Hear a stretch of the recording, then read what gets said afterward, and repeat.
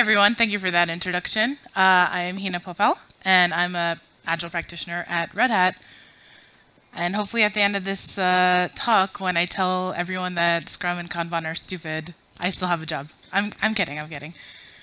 I've been doing this for like over 10 years. I still think I'm 22, but I'm more than 22 now. So yeah, they still keep me employed. So first, I don't know how many people are on the line, but I would like for anyone who's interested in participating to pull up your phone or your laptop, scan the QR code, or go to that link, because this stuff can get boring without a little participation. And luckily, I see if you are joining. If you have any issues, let me know. Otherwise, I'll give you another 15, 20 seconds.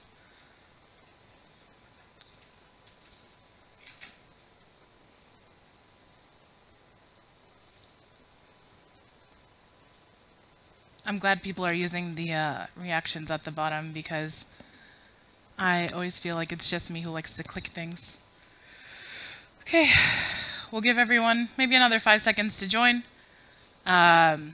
That URL should be at the top of all the slides in case you get kicked out. This is not a test though, so if you don't want to participate, I won't tell your boss. All right. Anyone need one more second or two?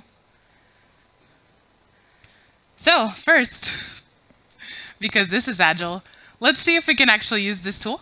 Take a few seconds. If you can have a superpower, what would it be?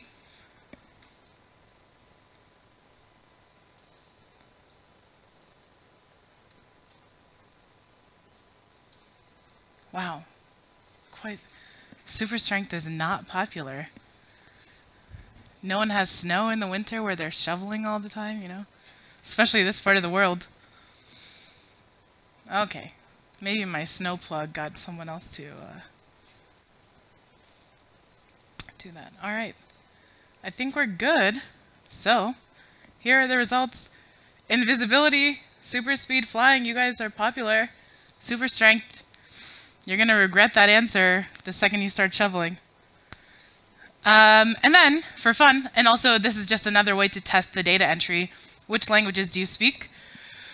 I'm also always curious on this. I'm originally from Afghanistan, so I grew up speaking English and Pashto.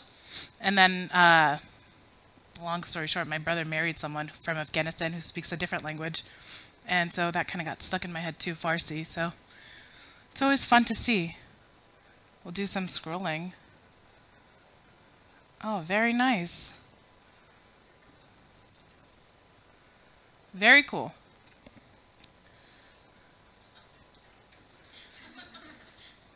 Some of these languages I've never even heard of, like this. Also, after this session, if you ever want to teach me any of your languages, feel free. I speak pretty bad Spanish, so we can also do that too. But it gets better, you know, in the right environments.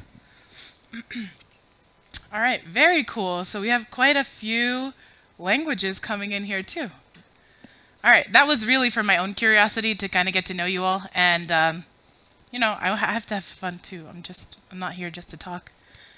So let's get into the reason why you're all sitting in this room is the reality of Agile. So the first thing is, I actually do have an important and relevant question for you all. What is your experience with Agile? Do you think it's ineffective? Does it have potential? It's very helpful? Fill it out. Let us know. There is space in the corner. Oh. Wow. You know, maybe it's a Red Hat thing, or it's my luck. Every job I've ever had, maybe over the last 10 plus years, because I'm not 21, everyone's hated Agile. And they're like, they use words that are not appropriate to be said streaming. But they hate it, so it's nice to see. It's nice to see you all have a pretty positive impact, outlook. So, here's where my pessimists that I work with, here's where they feel about Agile. So the first one is, all it is your Scrum Master is asking you to update Jira. And they get really mad at you, especially towards that last bit of the sprint. Have you updated Jira yet? Close out your tickets. Are you carrying over tickets to the end of the sprint again? And once you do that, and usually Jira is full of lies anyway, then you're good. You're agile. You keep doing literally what you were going to do every day, which was work. And at the end of some magical time box, you put some data in something, so your Scrum Master is happy. Does your Scrum Master really know the progress? No, not really. You're still doing what you're doing. And also, this is another Jira is full of lies. If it's not in Jira, it doesn't exist. Meaning you're not doing anything, right? If you didn't put it, it's not in a card, you're not working. That's the truth. No? And my favorites before we get out of this is Liam Neeson, Taken. He will not look for you if you update Jira. So there's a lot of Jira, by the way, that's equated to Agile every time you use it. Used to be Trello, now it's Jira. People hate it. I don't know why. People are developing software on planes, the cars we drive, but they can't use Jira. And I'm sitting there going, but I'm driving a car with your software, and you're telling me that Jira is defeating you? All right. And then also your opinions. I don't think Scrum is truly agile. Batman won't let you talk about it until the retro, because that's the only time you can provide feedback, is a retrospective. And it's always valuable and it's effective, and you go there feeling so enlightened and collaborative, right? Right? I see the enthusiasm. All right, so aside from that, I want to know, what do you think of, like, which words come to mind when you think of successful collaboration? And there's no right answer, so don't be shy. Welcome. There's some spots over there.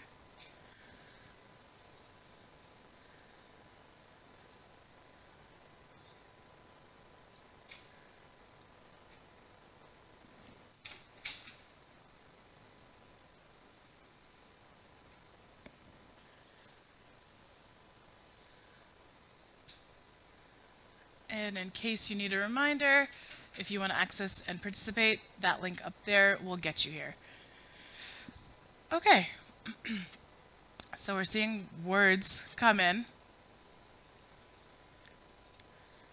Very nice. So I'm just going to call some out. We have teamwork, keeping your word, communication, understanding, team spirit. Oh, let's jump on a quick call. That one's a great one. What I'm not seeing here, Scrum, Kanban, Scrumban, right? That actually doesn't matter, but we often focus on things like, oh, we want to be agile, deliver fast, deliver software, be effective. Let's do Scrum. No, none of you believe that either. It's about these words that are helpful. And so we need to pay attention to these words. Here's your traditional Agile transformation. Step 1, become agile. Someone, usually the boss, the person paying the paycheck, someone went to a conference, they're talking about agile transformations, and they say, oh, I want that too. Okay, we're going to be agile. So we're going to go in, and we're going to use either Scrum or Kanban. Scrum, it looks cute. It's kind of like MIDI waterfalls. We see progress every 2-3 weeks, maybe a month max, and everyone finishes things. We give things to our customers every 2 weeks, we're good. So, how do we implement Scrum? We have daily stand-up, and we have meetings all day. Correct? Yeah. Oh, if you're doing that, then you have an A+ in Scrum. If you have meetings all day where you can't even go to the bathroom in between, you are a professional at Scrum. Then we have Kanban, because sometimes people want to rebel against Scrum. Like, I don't want all these meetings. So, how do we do Kanban? We create a card. What is a card? And what is Kanban even? So, those are your Agile transformations right there. But the reality is, eventually, you're like, what is Scrum and Kanban? It it doesn't do anything for me other than usually make me a little bit miserable and not let me have a coffee break in between my day, then you understand Agile's a mindset. All of these rules are there supposedly to help you. If they help you, good, great. Enjoy it. If they don't help you, you change it. And that's the most important thing, is it's about working on things, collaborating, and actually getting things done. So let's talk about Agile, because I can't believe I'm still saying this. Agile, it's a methodology. It's a mindset. It's how you approach things. It's not a framework. So there's 12 principles in the manifesto. Some really smart people got together in 2001 at a ski resort, philosophizing. They put stuff out with words, and because it's old, someone put together an infographic, because who doesn't want to look at pictures instead of reading things? There's no reference to frameworks here. Satisfy the customer, welcome change, deliver, work together, trust and support, face-to-face conversation, virtual to, phone to phone, video to video. All of this stuff, it's important, and there's not one way how to do it. That's the secret, is it's not about Scrum, it's not about Kanban. People used it and they thought it was effective.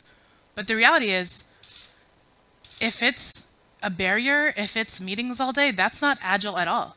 You're just doing something to do it. This is where you need to go when you're talking about being Agile with your teams. And we'll talk a little bit more about what that really means towards the end. So, when we look at the manifesto, we think, how do we do this? Often we think about communication as key. But I, for one, know that communication isn't key. It's listening, because I could be talking right now, and you could be thinking about 17 other things. Where am I going to go after this? Where's drinks after? What am I going to eat for lunch? Did I get enough sleep?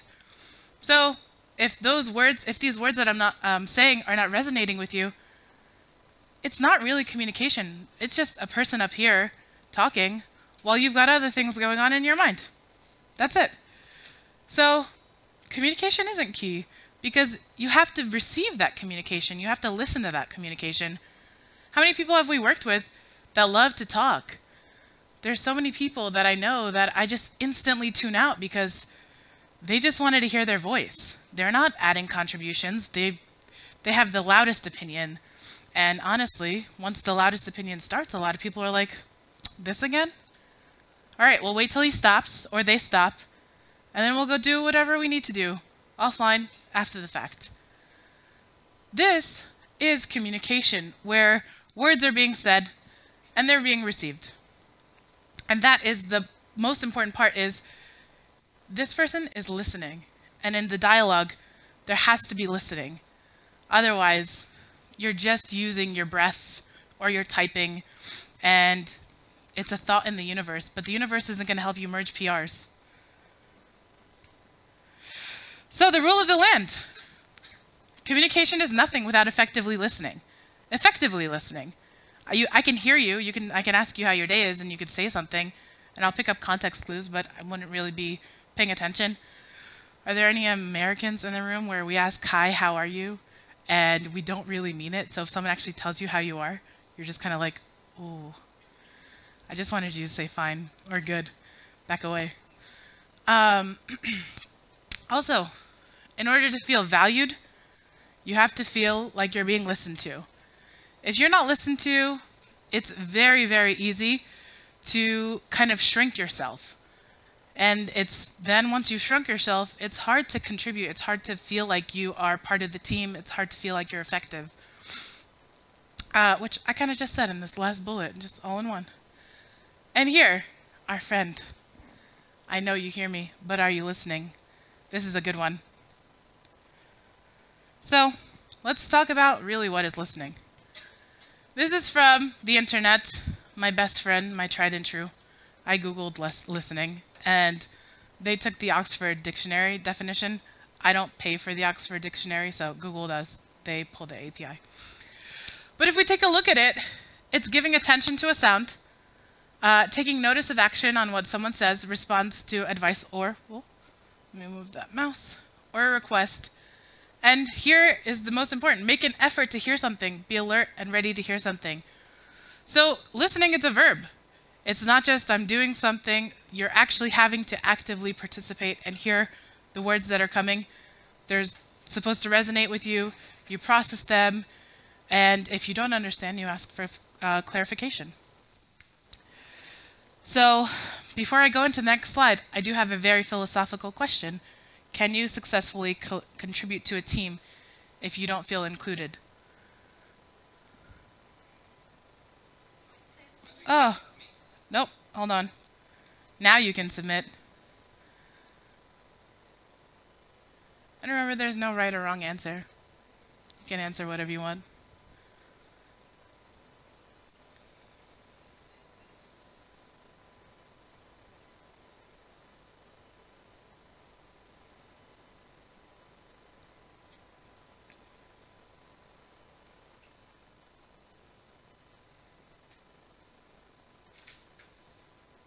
All right, so now 90% say no. And this very much resonates. I asked some of my friends and my peers. The next slide is going to be information overload, but these slides will be available if you want to read everything that's on here. So I asked them, I said, how do you feel if you aren't listened to in the workplace? In the workplace, right? In your personal life, it's very frustrating for a slew of reasons. But the job you get paid for, so it might be a different thing. But there were very common patterns and trends to what they were saying. Annoyed. I'm Afghan, so I'm kind of a hothead. I don't show it, but I get really angry very easily, and I keep it inside because it's inappropriate. Trigger my imposter syndrome, feeling like my input isn't valuable. It's wondering if you're second guessing, if you've been clear or unclear, not respected, valued. You're there, you're doing a job, you should be respected. Unless you give someone a reason not to be respected, which that's a conversation realistically between management, everyone deserves the basic decency of feeling like they're valued and respected at their job. And if not, that is something that should change immediately. Fundamentally, people want to be understood. So if you're not listened to, then you can't get that fundamental out there. So here's my peers. I hope that resonates with you.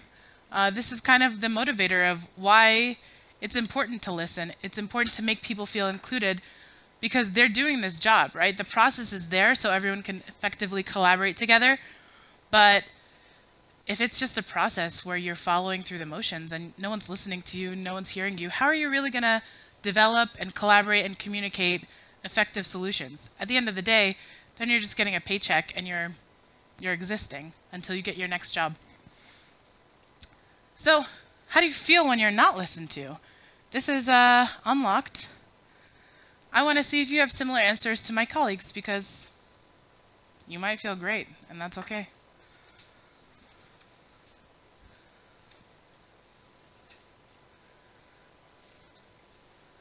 And as you all are answering, because this is a vulnerability session too, I will tell you I have crazy imposter syndrome, especially when I'm not being listened to. I feel like, what is my contribution to this team if no one values my opinion? And then I also feel like, can I really make change? Why participate here? I could participate somewhere else. But there's also dark times where there's burnout or I don't feel like I've been listened to for a long period of time, where then it ripples into everything. And I think I can't even get another job if I wanted to because my contributions clearly aren't that great. That's not true. I still have a job after this too. But it really messes with your psyche and being able to contribute. And if we looked at that picture from the beginning, the Agile principles, it's all about collaboration and communication and getting things done. So y'all are feeling it too. I'm glad I said that vulnerable thing because if everyone was like, I feel great, Hina's just crazy, I'd have been like, oh man. All right. So let's talk about how to apply listening. I'm talking about it from an Agile coach perspective, right? Your Scrum masters, your project managers, your team leads, etc. But the reality is, everyone who's involved in this process of doing work, they can absolutely implement these, because at the end of the day, unless you're working individually as a silo from start to finish, you're collaborating somehow. And so you need to get things done. So the fundamental of listening is there has to be follow through. You have to prove that you're listening. It's not just I hear you. It's, all right, I am hearing you, and what are we going to do about it? Are we going to make changes? Are we going to have metrics to measure us? Are we going to break the system? And there's no right or wrong answer, because everything is the empirical method. You're learning as you go, and it might not work, right? If I'm saying I don't like this, I don't like Scrum. All right, so we philosophize about changing it. Let's say that it didn't work. That's completely fine. But the most crucial part was we followed through on that initial thought. And you can revert your changes just like you can revert a lot of things. It's completely fine. But what's not fine is if you say something like, I don't like this, this isn't working, and you do nothing about it. What's the purpose of that? You have to enable trust when something is brought up. I have worked on plenty of teams where people will bring up their problems and no one will actually do anything about it. So at some point, they're kind of like, well, what's the point? What's the point of talking about this? No one listens to me. Nothing will change. I can't do anything about it. And then I'm stuck in this cycle. And it's not just that one person that's feeling it. It's plenty of people that are kind of like, I'm stuck. What's the purpose? All right, we do this Scrum thing. We have meetings all day. I can't go to the bathroom Mondays through Thursdays. And this is my life. It's miserable. So making sure that people have the voice to say it's miserable and the space is extremely important. If you don't have that, then you're stuck. You're stuck with a team that can never be listened to. You've proven that.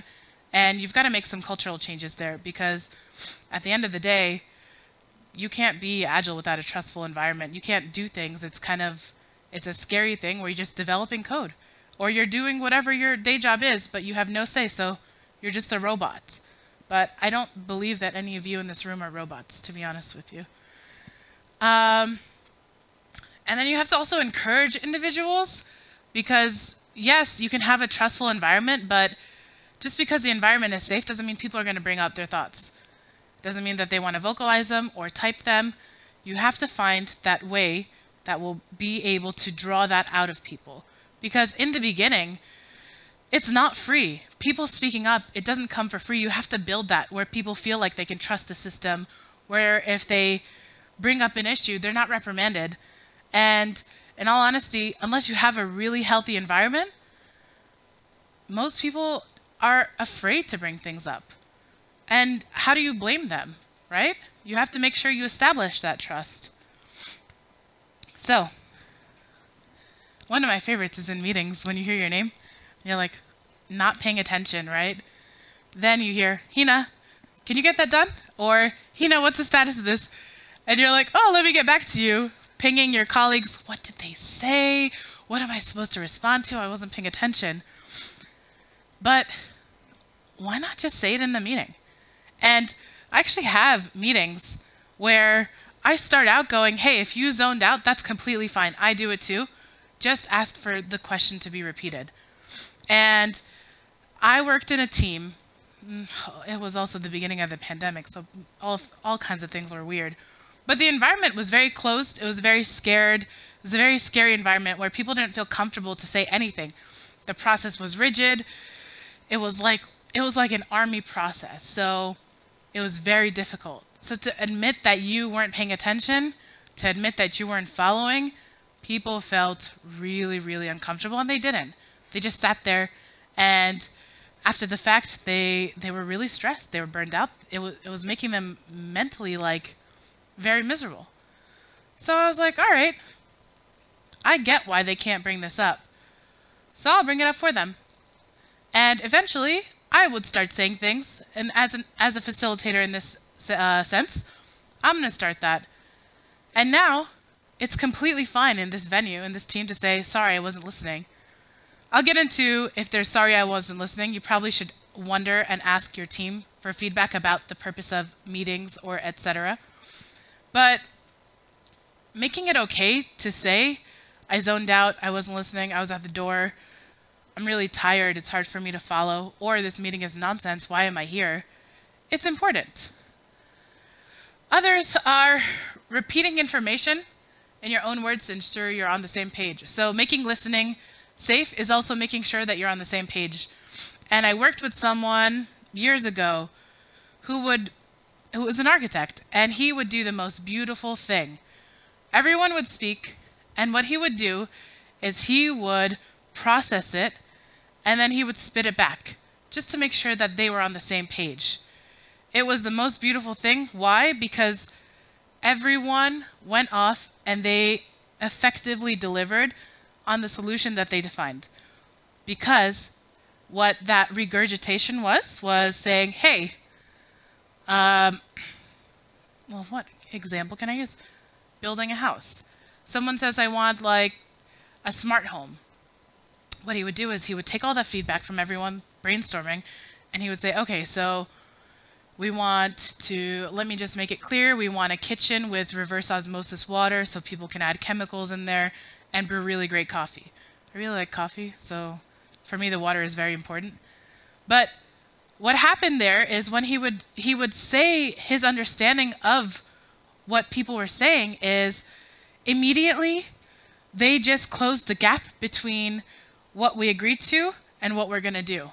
Because half of the time, if not more, what we agreed to and what we were going to do has a delta.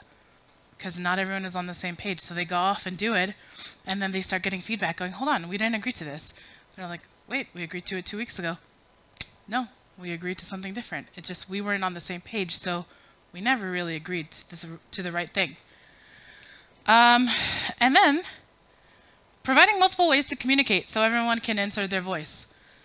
One thing that's really important about listening is communicating is different for everyone. I work in a place that's globally distributed. English is not everyone's first language, but they're expected to communicate at the end of the day in English. For someone like me, even for someone like me, sometimes English is tough, to be honest with you. But the spoken way, it's more comfortable.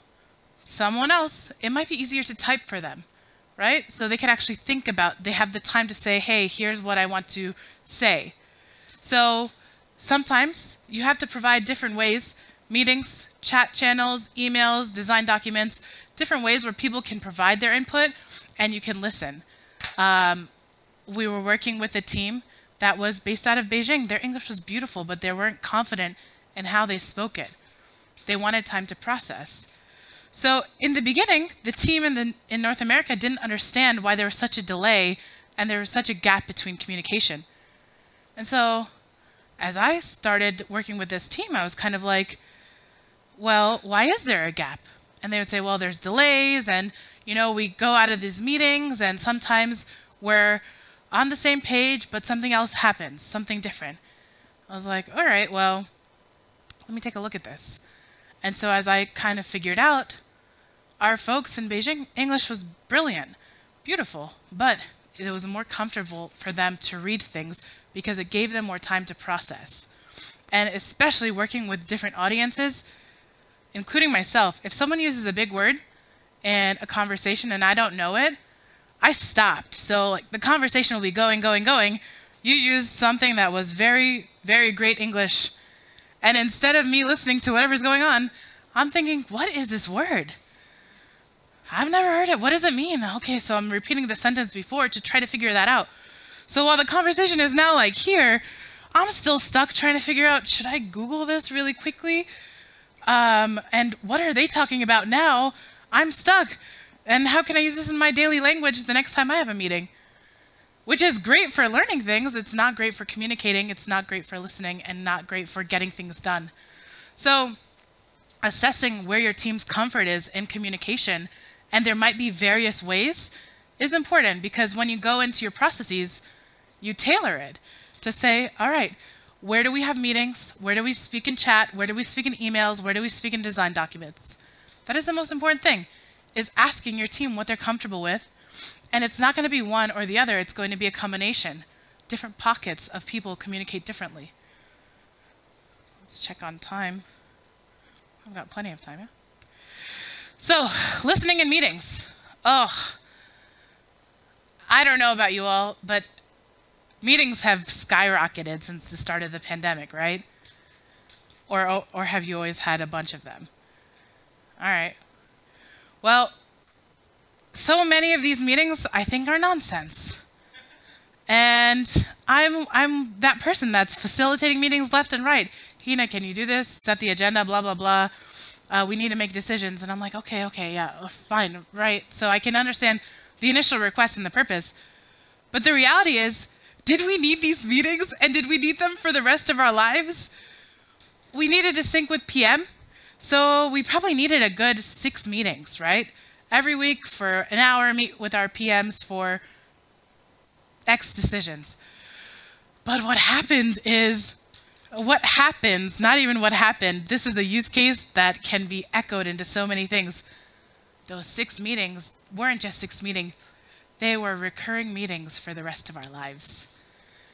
And it's kind of like we sit there going, what's on the agenda? Should we cancel? No, it's important. We need a space to sync with PM. So they meet, and it's nonsense. Everyone goes in, and they're like, what should we talk about?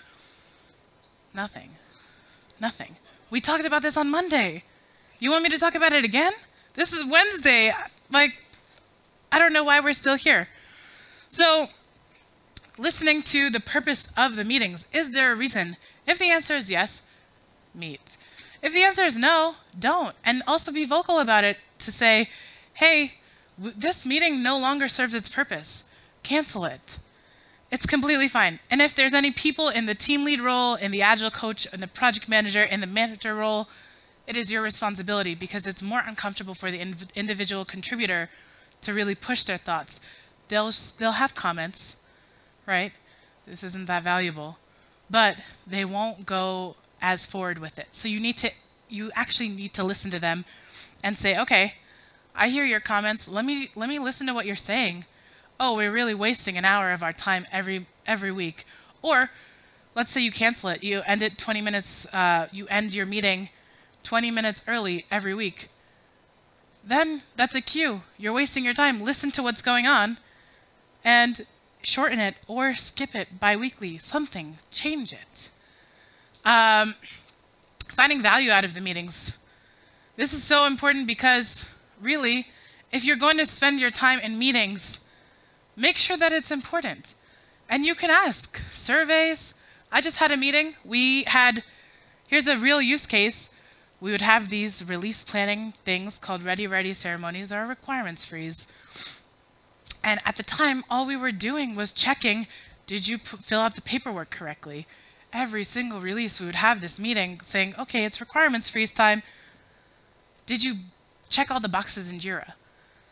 Why does someone need a meeting to check that all the Jira boxes were checked for a good 50 people in one venue? You don't. So, after lots of frustration, we changed it up. And what did we do?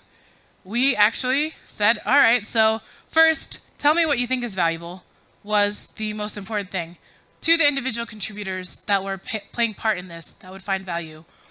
And then after, we held the meeting and we sent out a survey to make sure whatever we were doing was valuable. But the caveat, the survey, if I create the survey, will you fill it out? If the answer is no, don't send it out. Don't waste your time creating it. And the second part is when you answer, and here's where surveys go to die, right? You fill out a survey, you provide your input, no one ever does anything about it. It's like, why did I spend these minutes typing my thoughts just so they could go into your database? Or do you put them under your pillow so you could go, yes, everyone's filled out this survey and now we're good. No, take those results and review them. It doesn't have to be with all 50 people, but you actually have to say, hey, we've reviewed them and this is what we're going to do next time based on your feedback. It's not hard. It makes life better in the future. And you actually are adding value to people's lives. As an Agile coach, people hate things like Agile, Scrum, Kanban, all of it. But throughout the years, my approach has changed to say, forget about these things. I'll listen to you. And people start going, thank you. Agile is good because they're being listened to and we're changing things as we go.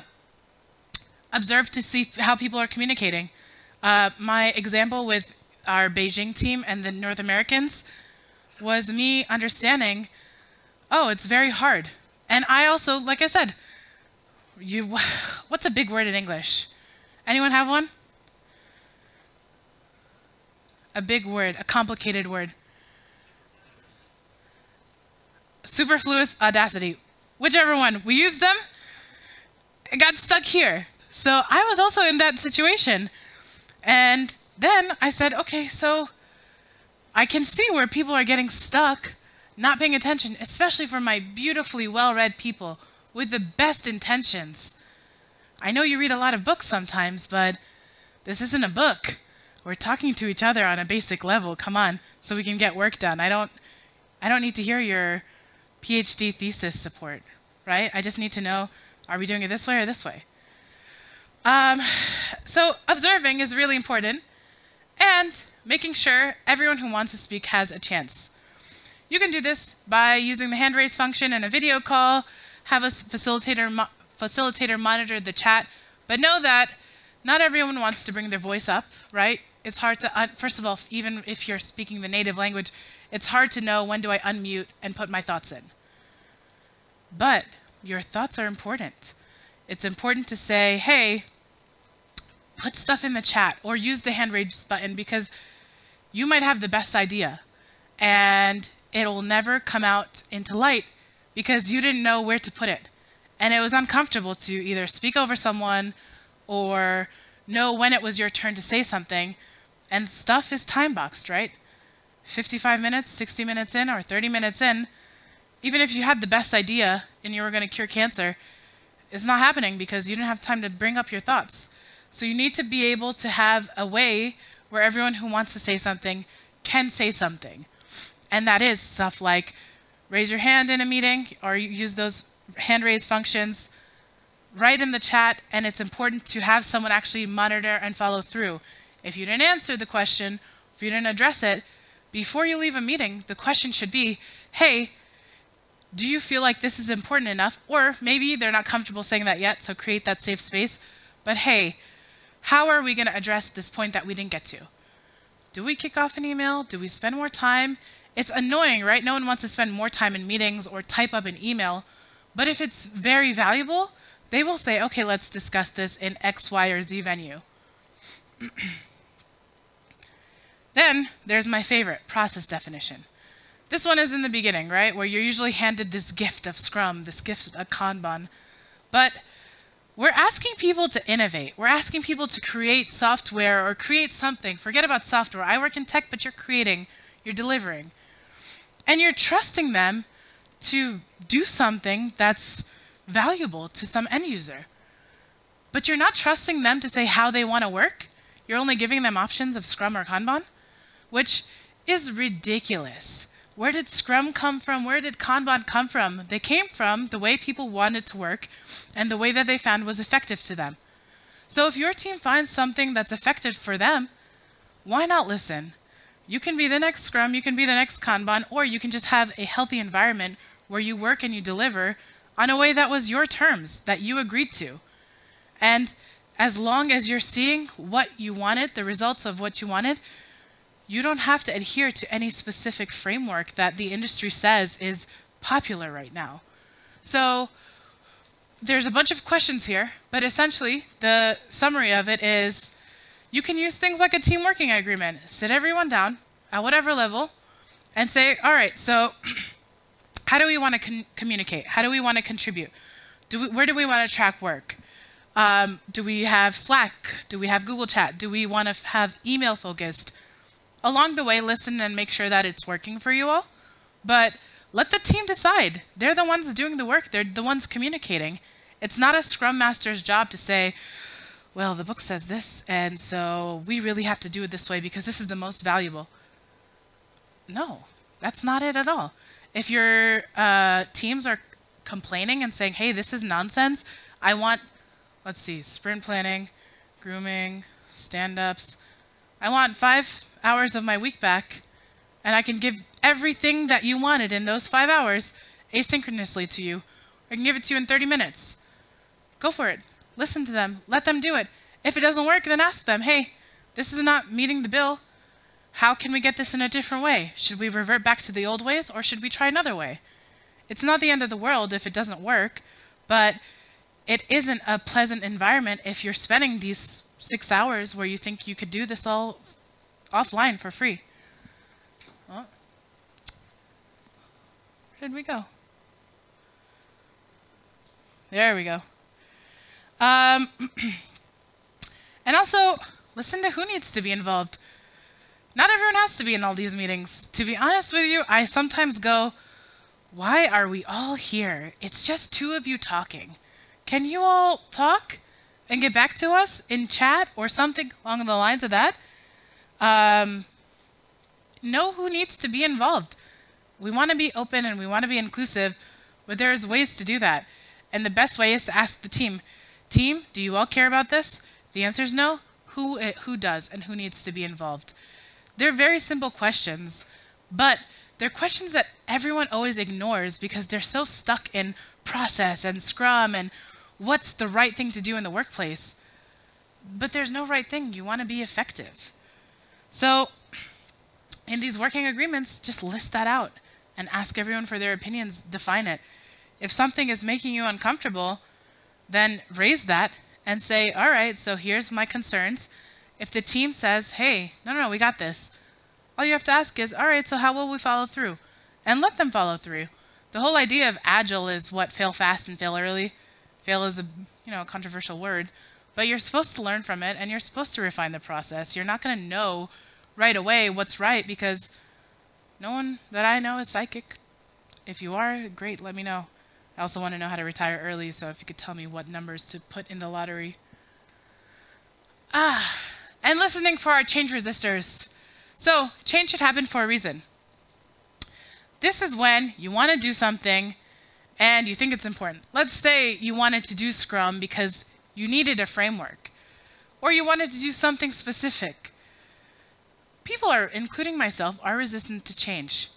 But if you explain to them what needs to change, why it needs to change, and how it's impacting the team, then you're putting people on the spot to say, I am here with this problem statement, and I will listen to you. Give me potential solutions. You don't have to say you have to do daily stand-up because we're not syncing. You can say, hey, we don't know where we're going with things. We don't know how. How can we exchange or have that transparency, that visibility? You don't want to do daily stand-ups, no problem. Tell me how you would like to sync. And then listen to them within satisfaction, right? They can't be like, hey, I'm going to send this owl and it's going to take little notes to my friend's house and then they'll broadcast it on the daily news. That's, not maybe realistic. But if they say, we don't need daily stand-ups, we communicate daily on Slack, or we communicate via email, or here's where we can see all this information, the transparency. If that is something that's accessible, listen to it, take it. Or if we don't want to have sprint planning sessions, but you still want to run some kind of Scrum, great, no worries, do it all offline. That's not a problem. You already know what you're working on. I don't really have a stake in it. Just show us the stack before we say, yes, this is what we're going to get in our sprint, in case we need to reprioritize things. It's not a problem. Let the teams do what they want to do and make sure that, everyone is on the same page. Otherwise, there's nothing that should stop you from that. So, not only is there resistance to change, but there's indifference. And indifference is a very easy one. I don't care. The approach is very similar. But if someone is indifferent, you can just say, hey, here's the problem, once again. Tell people why it's being suggested. Allow teams to suggest the format. This is where indifference comes, where it's quiet. Like, I don't care. I don't care one way or the other. Just tell me what to do. And so then you propose. You can say, hey, all right, if you don't care, let's go with Kanban tickets. Put everything in Jira, make sure everything is being worked on. And then, if they say no, that's completely fine. The only thing you need to do is say, if you're going to say no, you have to give me a solution. I proposed Kanban because that's what was comfortable for me, but if you have another way, provide it. Either they'll have another way and the team will agree, but likely, 75% of the time, they'll say, all right, I don't have anything better, let's try it. And that's your problem solved. You take all of this animosity and this anti-process away because you gave people the right to voice how they wanted to do things. And if they really didn't care, you can say, hey, you told me you didn't care. This is how we're practicing it. If you find somewhere better, we'll do it along the way. But realistically, they don't care enough. So you're automatically minimizing the complaints that come their way. And you're also giving people a lot of value because you're telling them, we can do this differently. You just have to tell me. And listening for feedback. Don't wait for retrospectives. Does anyone love retrospectives in this room? Oh, okay, couple. Retrospectives are not the only time you can say something is working or something's not working, something is going to change. Because one, you might forget along the way. And two, why not have feedback real time? Why not make changes real time? So you can always ask, do you find value in this? Do you find value in this meeting? Do you find value in the way we're doing things? Do you find value in tracking things in Jira versus Google Docs? Have a conversation. If that conversation spans to be longer, then you can say, all right, so this is really important. We'll take a retrospective to discuss this topic. Or maybe we'll spend 30 minutes next week and here someone will put out a proper format to say, hey, let's refine this process. But asking that question along the way is fine. You see people in daily stand-ups and they're zoned out and they don't care. What's wrong with asking, hey, is anyone getting value out of this stand-up? Or are you just having this because your Scrum Master says, everyone, let's have a stand-up Monday, Wednesday, Friday, or Monday, Tuesday, Wednesday, Thursday, Friday. And it's going to be 15 minutes and we're going to go over because 2 people wanted to tell you about their entire life. And so your daily stand-ups are 30 minutes long and you never cared. And by the way, you said this to me yesterday. So you're still working on this and it still took you 10 minutes to update us? No. So ask, is this valuable? If not, change it. Maybe you don't need a daily stand-up. No one is gonna, if a daily stand-up is that valuable, then something is wrong in your system, right? What's going on? Are you not talking to each other? Do you not have Slack, your PRs, emails, all of the above? It shouldn't be miserable. You also should always ask if there's something we can do to make life easier. When you see bottlenecks, when you see people frustrated, when you see people stressed, something is wrong. Listen to them and ask them, what's going on? Is it our process? Are we making barriers? Is our QE backlog too long because we're overcommitting to development work? How can we do this a little different? So ask. Just ask the people and they will tell you. You can ask them one-on-one. You can ask them in a retrospective. You can send them an email. You can send them surveys. There's 100,000 ways to do this. Maybe not 100,000, but in an infinite way. And then, is it still relevant to us? This is for my friends, those extra meetings, those extra steps in the process that at the time are great. Sometimes they're no longer relevant, but you're still doing it. Think about your day job and think about, at a point, this was valuable, but it's not really valuable to us anymore. We're just doing it. Cut it out. If you're just doing it because at a point it was helping you and it's no longer serving its purpose, ask the team and listen to them and get rid of it. Nothing will be harmed. And if something starts being harmed, bring it back in. And I think this is last but not least, tools to help show you are listening. So this is more for the facilitator, those managers, those project managers. They can use things like value stream maps where you're taking a look at the process and you're asking, okay, so what are the steps in the process? Not the onboarding documentation that was updated 10 years ago and tells everyone, hey, this is how we work. This is the reality where you go and you say, okay, so how do we get ideas? And how do we take these ideas out to delivery? What are the steps of the process where you're actually asking people what they're doing and making a map of reality so you can measure it and find those bottlenecks? Surveys, don't make them long. No one wants to fill out a survey that's more than a couple of questions. And also, if you're going to make a survey, follow through. They're not there to live in your Google Drive, or they're not there to just exist. Create them, but create them with purpose and follow through and show people that you're following through, because that's showing them you're listening, and make changes if needed. Whiteboard sessions allow people to brainstorm. Stop having nonsense meetings. The same meeting every week isn't necessarily valuable, but maybe cancel some of those and have whiteboard sessions and allow people to think and collaborate together. One-on-one interviews, meetings. This is not a weekly 101, by the way. Even my manager, I don't know if you're in this conference, weekly one-on-ones don't always do anything, but in increments, in intervals, it is okay to say, hey, Hina, or hey, Jeff, let's sync up and let's philosophize. How are things going? Not every week, maybe every quarter, every month. Between you and Jeff, check in and say, hey, how are things going? Do you want to talk about any ways of improving? If the answer is no, things are fine, that's the answer. No, things are fine. But if the answer is yes, let's talk, that's a cue to say, all right, there's something that can be done where we can change things. And so that's where you can listen. Observing, we kind of went over, and then leveraging metrics for conversations and not test scores. So one of the important parts is metrics that we define. In your team working agreements, or along the way when you're defining the process, ask the team what they want to do to measure themselves. If they're using things like story points, great. I don't see them working very often, but good on you. And that's how they want to measure. They want to measure velocity. They want to use throughput. They want to use sprints, whatever. They want to measure how great their CI is. Those metrics, let the team define them and let them say, here's how we want to hold ourselves accountable and measure our progress and make sure we're doing well. And then when you collect those metrics, they are not saying we're bad or good.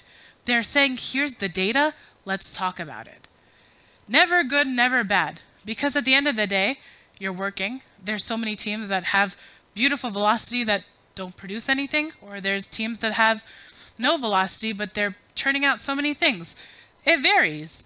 But the reality is, if you're going to use those metrics that the team has said, yes, I want to measure myself, and this is how I think I'll be doing well, take a look and say, okay, so how do you all feel? Versus what my Scrum Masters, maybe I was one of these back in the day when I used to do Scrum Master work. Oh, our velocity is not so great. It's not stable. What are we doing wrong? Nothing. We're not doing anything wrong. Maybe it's just the way we created big cards or little cards or something along the lines. Let the team say, hey, here's our velocity. What do you think? Should we change anything? Because we're not seeing the progress we want. And let them tell you yes or no. And if they're telling you, no, we don't need to change anything, that's when you ask and you challenge and you say, okay, so here was the intention of this metric. Are we getting the value out of it? And listen to them. That's it. All right. And really here is the key takeaways. So I gave you my whole spiel about listening, but when I was putting this together, I thought the only thing that they really need to know is all you have to do in the world of agility and development together, whatever, product development, software, anything, is listen to the people that you're collaborating with and have them tell you how they want to work. That's it. So when you're talking about Agile, it is never and will never be a framework. It's not going to be Scrum. It's not going to be Kanban. Those are just ways that work in the Agile field. But you can be Agile and never look at these frameworks. Maybe you create the next Scrum. Maybe you create the next Kanban. Let your team decide how they want to work and have them hold themselves accountable because it was their decision.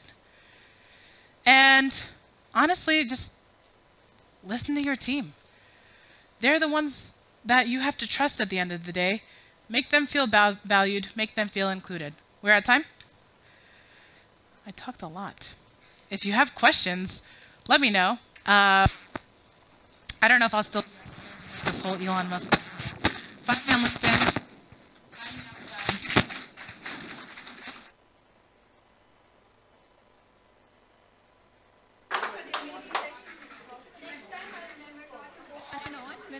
American asks me how was it. Okay. I learned a lot in this session. Like a lot of my thoughts felt resonated. A lot of my unsaid thoughts, yeah. That was really amazing. So it's a 5-minute break and then let's come back because the next session is going to be really interesting as well. Yeah. I think it would be nice to lower the temperature in the room. Oh, okay. Yep, I'll make sure.